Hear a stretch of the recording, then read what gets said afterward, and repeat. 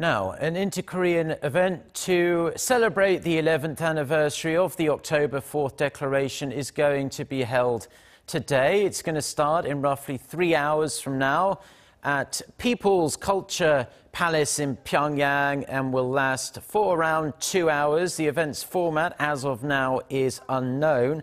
Later in the afternoon, the delegation from Seoul is to look around Mansudae Art Studio, one of North Korea's largest art production centers, and Mangyongdae, Children's Palace, a facility for children's extra-curricular activities.